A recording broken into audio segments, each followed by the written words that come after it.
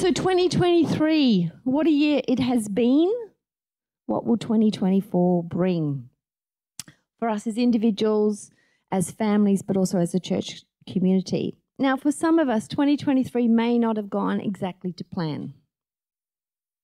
Not everything may have happened that you thought. I think Harriet kind of expected that her husband would be here by now, but we're still praying. For some of us, it's been filled with joy beyond expectation. For some of us, it's been a year of sadness or disappointment. But as we reflect on this last day, I would like us to focus on what we can be grateful for.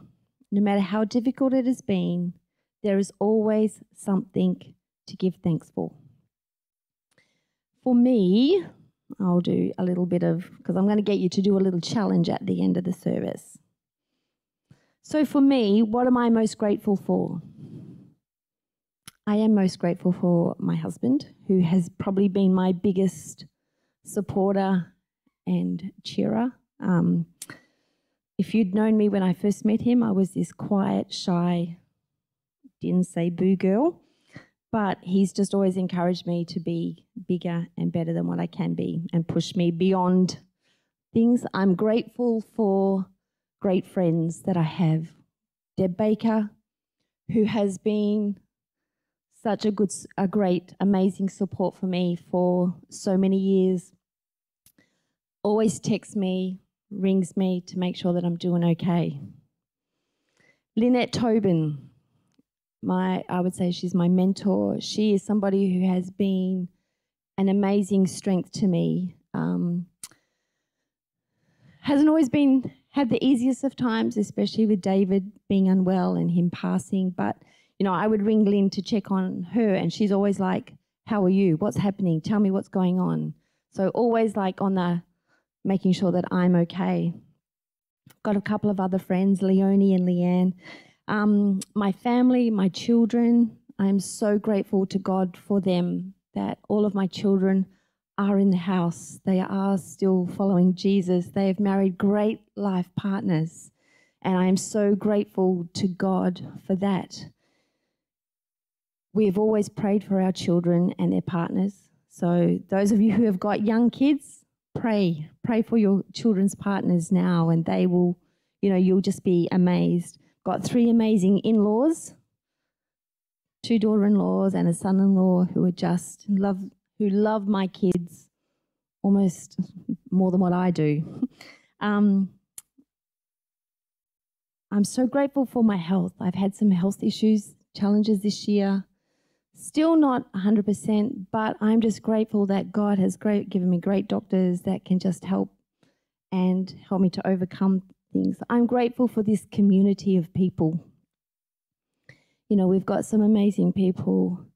The Filipinos, I just want to give you guys a huge shout out. You are the most faithful, loyal, committed people I think that this church has.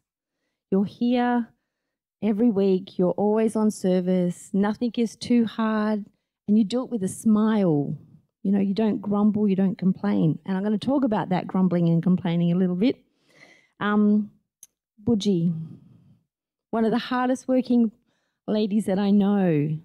She runs businesses. She's out. I don't think she's home any night. And then she turns up here every Sunday without fail. I don't think she's ever had a Sunday off. We try and give her a Sunday off, but she still comes. Dom Sanique, ever faithful, ever loyal. I'm so grateful to God that you are part of this church family. David and Claire, we have just got some amazing people in this church, and I am so grateful to God that God has placed me here, and a couple of years ago, God said to me, a lot of people left, but God said to me, I want you to stay. This is your home. This is your family. This is my family as well. So I am so grateful to God. Lynn Tobin once said to me, she said, how we leave is how we enter. So I want to leave 2023 with a heart full of gratitude and praise and thankfulness, because that's how I'm going to enter 2024. So my challenge to you at the end of the service will be, what are you most grateful for in 2023 that you're going to take into 2024? We're going to leave with gratitude and expectation. So that's the end of my message, but I'm going to the start now. All right. So 2023, the last day, 31st of December, it's a time for us to reflect on what has been, what was, what should have been done, all the things that we said we were going to do but didn't do. Has anyone got things that they said they were going to do and didn't do? I know that I have lots of things. It's a time when we make New Year's resolutions that are usually broken by the end of January. You know, we've seen some videos this morning from our leaders and people of our church about what they're so grateful for. And we have a God who is so amazing in all that he does, so much that he cares about all the little things. Now, I want to use the word grateful rather than thankful, because there's a difference between the two words. Thankfulness is a reaction. Thankfulness involves how we feel in the moment, and like all feelings, it eventually fades. Thankfulness is a temporary emotional response to a temporary circumstance. We're thankful for the gift that we got. We're not always grateful for it. We're thankful. We're thankful for the things that happen. Gratitude, or being grateful, unlocks the fullness of life. It turns what we have into enough and more. It turns denial into acceptance, chaos to order, and confusion into clarity. It can turn a meal into a feast, a house into a home, a stranger into a friend. Gratitude makes sense of our past. It brings peace for today and creates a vision for tomorrow. Gratitude is an attitude of appreciation under any circumstance. Gratitude involves being thankful, but it is more than that. Gratitude means expressing thankfulness and being appreciative of life daily, even when nothing exciting happens. Gratitude is about being content physically and mentally with the state of your life. You may not always be happy, but you can still practice gratitude. Although gratitude and thankfulness are closely related, gratitude provides you with a longer lasting feeling of satisfaction and improved well-being. And practicing gratitude is proven to offer many benefits. By choosing to cultivate gratitude in your life, you will actively improve your health and well-being. A recent study by the University of California suggests that gratitude may be associated with many benefits for individuals, including better physical and psychological health, increased happiness and life satisfaction, decreased materialism, and much more. Expressing gratitude is associated with a host of mental and physical benefits, and studies have shown that feeling thankful and grateful can improve sleep, mood, and immunity. Gratitude can decrease depression, anxiety, and difficulties with chronic pain and risk of disease. So if we're not grateful, what are we? Ungrateful? Complaining? Grumbling? Philippians 2 verses 14 says, "Do everything without grumbling or arguing, so that you may become blameless and pure, children of God without fault in a warped and crooked generation." When we complain about things, does it help us? How do you feel after you complain? Do you feel better? Do you feel good? Do you feel happy? If you complain about the weather, does it change it? If you complain about the way you look, does it change the way you look? If you complain about your husband or your wife or your children or your job, Does it change any of those things? We can look around and see what we don't have, but complaining is a total waste of time. And sometimes we are a little bit slow, we don't get it. Complaining is stewing without doing. It's worthless. Complaining will never make you feel better. God wants us to overflow with joy and thanksgiving for all that He has done. But you know something? Complaint is actually more natural for us than gratitude. Dissatisfaction is more natural than contentment.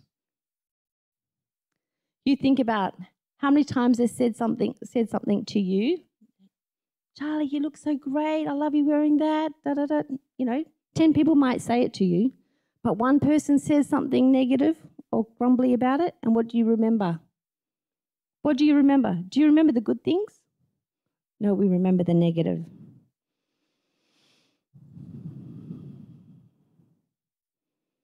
So I want us to focus on gratitude. Scholars, spiritual leaders, and scientists throughout history have deliberated on gratitude. More recently, the scientifically validated benefits of gratitude are now being better understood. Studies have shown that gratitude produces chemicals in your brain, dopamine, serotonin, and oxytocin, that make you feel peaceful and happy. Take time to be grateful for the things in your world. Being grateful can help reduce depression. It can give you a higher satisfaction with your life. It can improve social relationships and your self-esteem. It can lessen anxiety. It can improve your health. It relieves stress. And it can cause psychological changes in your body that that damage the nervous system. It can help you improve your sleep. People with an attitude of gratitude tend to pursue goals that keep them feeling good. A positive attitude promotes positive action, and they usually achieve their goals more than those that don't. I had a quote, but I think I've left it. I didn't bring it.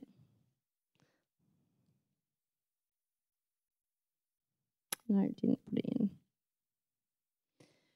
You know, we as a church have got so much to be grateful for.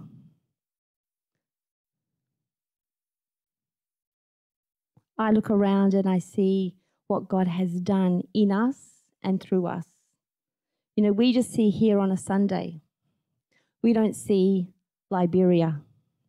We don't see the Philippines. We don't see Sierra Leone. We don't always see what we're doing in our community.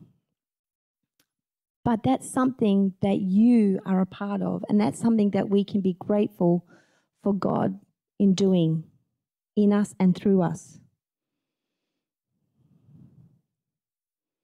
You know, in 2023, here are some stats for us as a church to make you realize just how good you are. Our average Sunday attendance at both campuses was 125.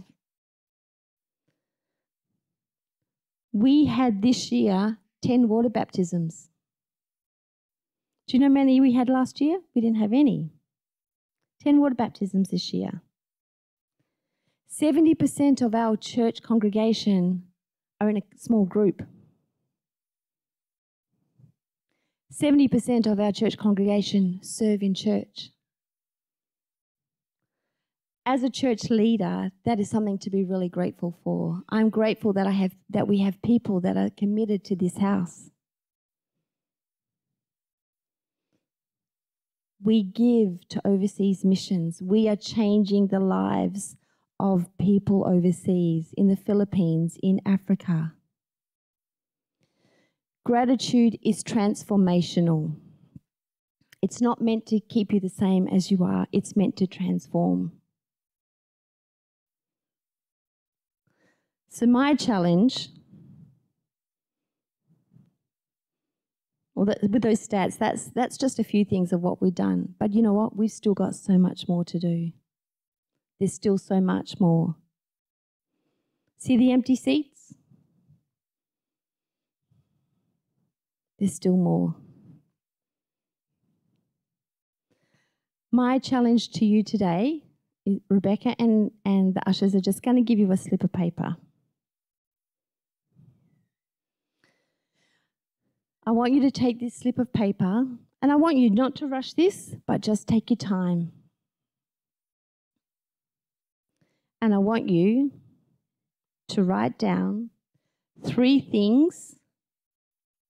I know some of you have probably got lots more than 3, but 3 things that you are most grateful for right now.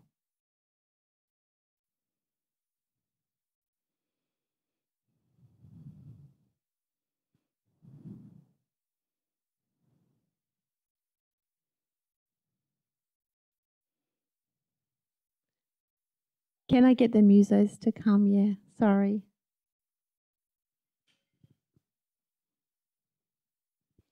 Three things that you're most grateful for. It could be your family. It could be your job. It could be you get to be in Australia on holidays. It could be what you're thinking about is going to happen in 2024.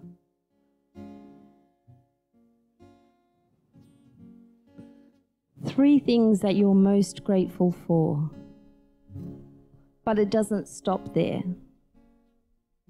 Because this we're going to give thanks for, but it's what's going to carry you into 2024. We're going to leave 2023 with an attitude of gratitude. That God has been so good to us this year. And we've all got stories to tell. We've had incredible healings. Ben Chapman's daughter Gabrielle was healed. We've got our own miracle with Jean and Damien and Zoe. You know, how amazing is that? That we've got, that God has done those, what seemingly small things.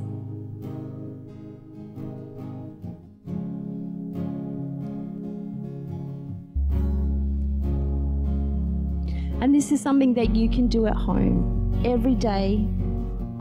What are 3 things that you can be grateful for? Get it into the habit of every day, I'm gonna share 3 things. Find somebody that you can share it with. 3 things that I can be grateful for today. They say that if you do that every day, give thanks, be grateful for things every day, I think it's within 5 weeks you actually will see things start to change.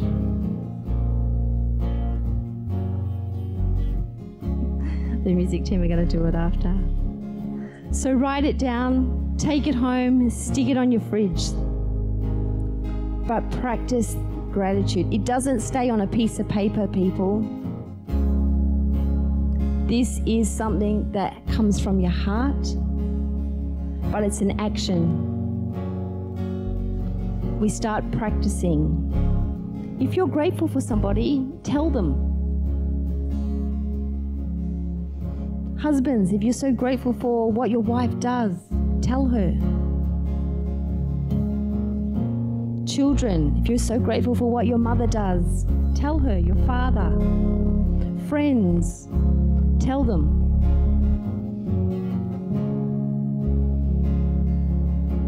But do it today, and then again tomorrow, and then the next day. Let's go into 2024 with that attitude of gratitude. And we know that behind it all is God. Because without Him, we have nothing and we are nothing. He is our source of strength. He is our source of hope. He is our source of grace.